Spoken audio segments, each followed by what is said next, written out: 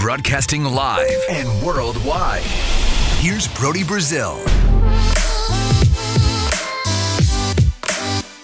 Well, maybe a day late, but I suppose better late than never. You could say here on the last day of September 2020 that the playoffs officially began for the Oakland A's.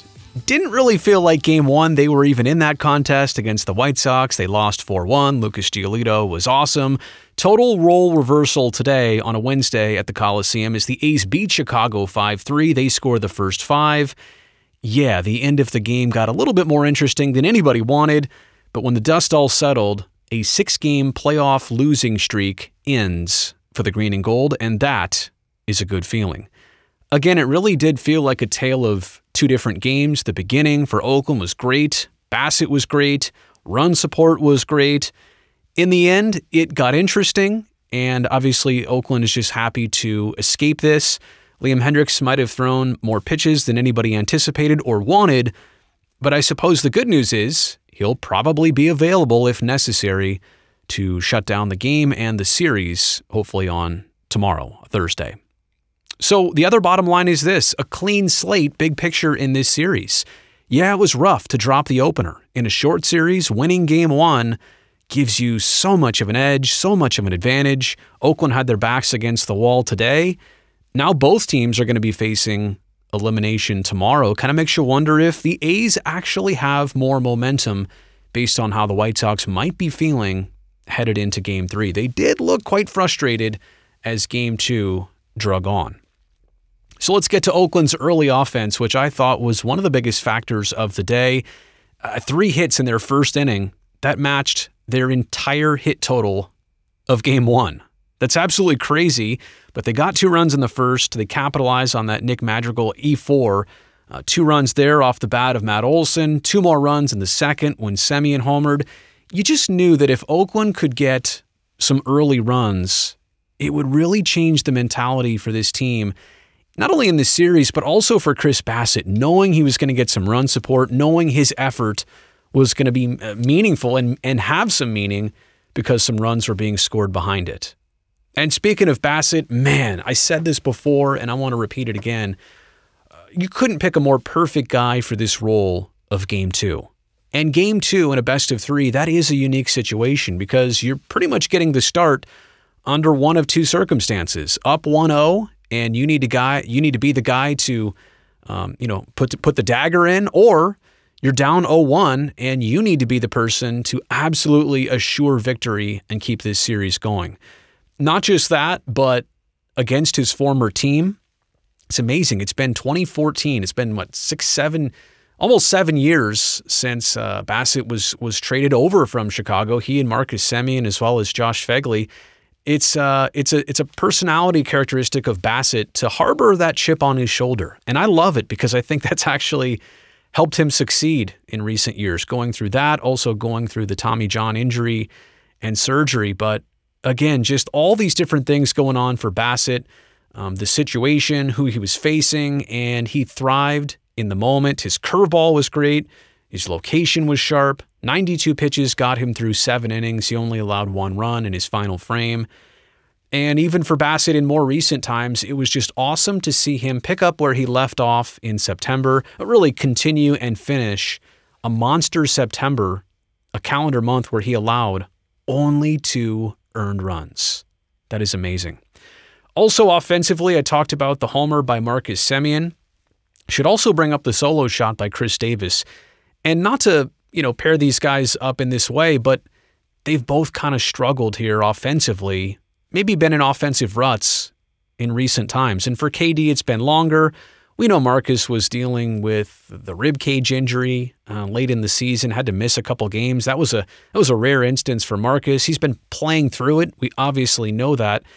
But just like I said, the commonality is the struggle, but to see both these guys come through in the clutch with the long ball, kind of put the team on their back, just awesome moments. And by the way, specifically the moment for Marcus Semien, I want to point this out, him pointing to his family up in the skyboxes of Mount Davis. I thought that was so cool that the broadcast captured it. Fans are not allowed to attend these games, but families of players are. secluded in luxury boxes, in this case out in center field in Mount Davis. And I posted a picture of his family's reaction to that point. It was just so cool, so sweet, for Marcus to, in the moment, realize he was going to send a message to his family, the rare opportunity they get to see him play baseball in 2020 in the most important of times. I thought that was so cool for Marcus to point up there. So long balls were critical. Mark Canha's catch in left field, top of the third to Rob Yohan Moncada, awesome as well. 2 runners on, no outs. Yeah, the A's already had a 4-0 lead, but this could have opened the door if Chicago got 1 or 2 runs. This could have opened the door for them to get back in this game, but it helped at that point. Bassett maintained the shutout he had, and just Canha up against the fence. He wasn't necessarily robbing a home run, but if he didn't make that catch, I think the ball goes off the wall, goes into left center field, and again, at least 1 run was scoring, potentially 2, and would have been a different game at that point. So look, I'm recording this moments after the completion of Game 2. Well, our post-game show just ended, but at this point, I have no clue who is the Game 3 starter. And I have some ideas. First off, could it be a surprise? I hope not. But could it be Frankie Montas? I think that's a name. We can do this maybe by process of elimination. I don't think it will be Frankie Montas based on the fact that he just pitched Sunday. Had a lengthy start. I want to say 113 pitches if I'm recalling it correctly. But maybe the righty in Montas would be available in some way, shape, or form. I do feel like he would be available if necessary. But that brings me to the 2 other obvious choices, and it's not to disrespect Mike Minor, but the A's, I think, have a little bit more track record with these 2 other choices, beginning with the righty Mike Fiers. Now, the right-handed pitching aspect is part of this. It's been well documented that the White Sox didn't lose any of their games against a left-handed starter in 2020, including the game that Jesus Luzardo just threw in Game 1 yesterday of this series. So it's that combined with the fact that the A's do well when Fiers starts. Oakland, of their 11 starts or 11 games that Fiers started in 2020, Oakland won 8 of those. 8 of the 11 times Fiers took the hill, his team won. Regardless of what his result was, his team won the game. I think that says a lot. But I also want to throw this out there. I could see the A's turning to Sean Manaea as well. Yeah, there's the whole left-handed thing, but he's pitched well lately. And also this, I know the result didn't work out last year, especially in that wild card game, but they've turned to him before in this scenario. They've seen things in him before, and I wonder if this would be the opportunity for redemption. So again, a lot to be figured out there. I know there's a lot of opinions out there. I'm as interested as you are to see what the A's do here with this choice. And I also wonder if what they learned from Luzardo's experience in Game 1, how that factors into picking a starter for Game 3. All I know is this: you do not want to play into Chicago's home runs. They've scored 7 runs so far in this series. 6 of them have come on homers. And even today late, when they needed runs, they turned to the long ball. I just think that is a key factor for anybody who gets this opportunity to start. Some other keys for Oakland on Thursday. I think mentally, although it's going to be impossible to think of it this way, you really do have to approach it like any other baseball game. Fortunately, it's in your stadium. Fortunately, you're the one coming off a win. But yeah, whoever loses is done for 2020.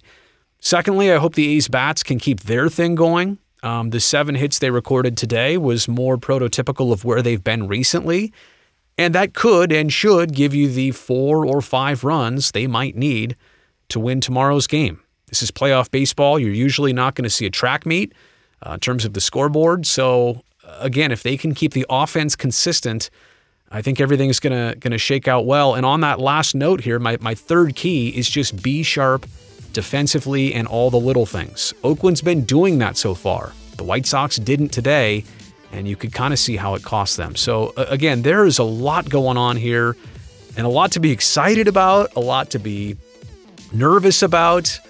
There's a little bit of fear to have. There's a lot of hope to have. And all of it's going to be realized on the very first day of October 2020. So I cannot wait to see you then. Our pregame coverage is at 11:30 on NBC Sports California. So try and get some sleep, try and relax. It's going to be a busy Thursday in the town.